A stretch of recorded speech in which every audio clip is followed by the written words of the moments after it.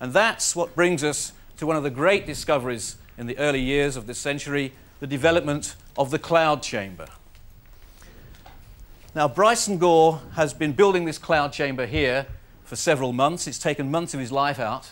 And indeed, this sort of thing here that Bryson has built, the word has already got around, and people are phoning up and asking advice on how to build these things from him. So this in itself is an amazing piece of apparatus that we've got here.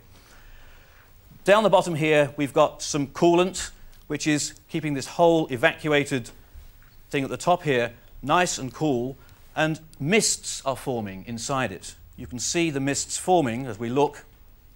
This originally was invented by a man called Charles Wilson. He used to go hiking in the Scottish Highlands. He really loved the mists, and he tried to reproduce them in the laboratory. He wanted to make atmosphere of his own to study things with, and as a result of that, stumbled on this amazing fact that you will see shooting around little trails. Clouds seem to spontaneously form. The reason here is that in the middle we have got a source of radiation, an alpha particle emitter, an alpha radioactivity. The alpha particles are shooting out, and as they do so, the mist forms on them. You're not actually seeing the particles, you're seeing their footprints. You're seeing where they have been. It's like a plane coming into land and you see the mist forming on the wingtips.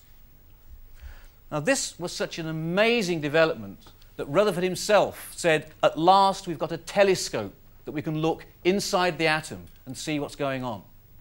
Here, for the first time, you're actually seeing matter breaking down, radiating away, the trails of those alpha particles shooting out into the mist.